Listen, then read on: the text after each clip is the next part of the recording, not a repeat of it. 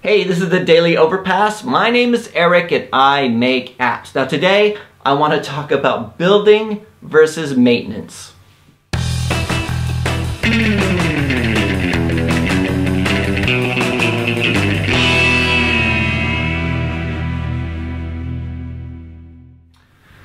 I saw a really good quote the other day from Kurt Vonnegut Jr. from the book Hocus Pocus. It was on some quote website. I didn't actually read the book, but it said, "Another flaw of the human character is that everybody wants to build and nobody wants to do maintenance." Right? And the reason this struck me as funny, and the reason it really struck me, I think it sat with me, is because as a software developer, I know exactly what this is like. It's much more fun to create something than it is to maintain something existing.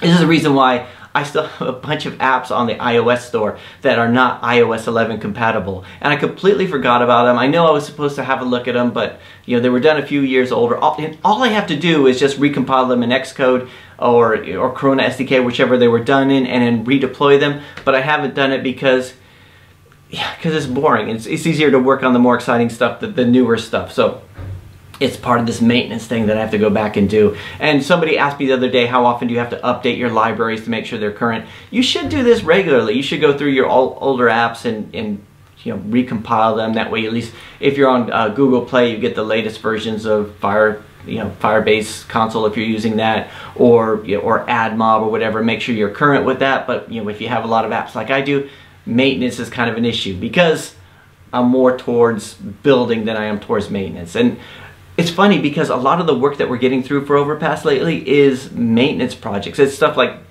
companies are coming to us, they say, we have this app, the developer's no longer around, or they just don't want to support it anymore. We're looking for somebody to support the app. Would you be able to help us? And a lot of times it's just not as much fun. We talk a lot about, in software, we talk about greenfield projects and brownfield projects. A greenfield project is from scratch, we're going to build it. Brownfield is it's already existing, we might make some changes to it, maintain it, do whatever, right? And greenfield projects are in a way they're easier. Even though with brownfield you start off with existing code, a lot of times you're trudging through that code, you don't know where it's gonna take you, and sometimes it takes longer to understand the existing framework, if there even is a framework and it's not just spaghetti code. It's harder to understand that framework, or it takes longer to understand that framework than it is just to build something. And the danger there is when somebody's doing a greenfield, it's just very easy to charge ahead, maybe not even adhere to any coding standards, just go through, it's working, and then they hand it off to somebody else, and the other person says, we have to rewrite this, right? Because it's easier to say we have to rewrite than it is to build.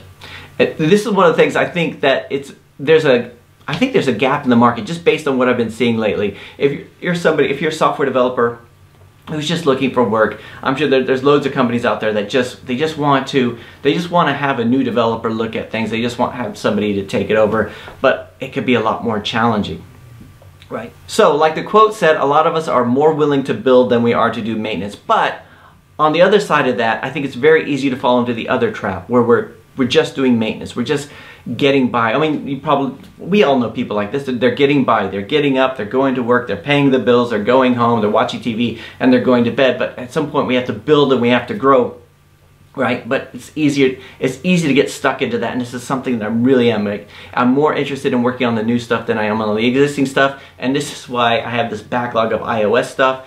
It's just something to think about. What do you guys think? I mean, do you think software developers in general are more biased towards building, or do you think that's just a human flaw that some of us have? Anyway, that's just my thoughts for today. That's it for today. I'll talk to you guys tomorrow.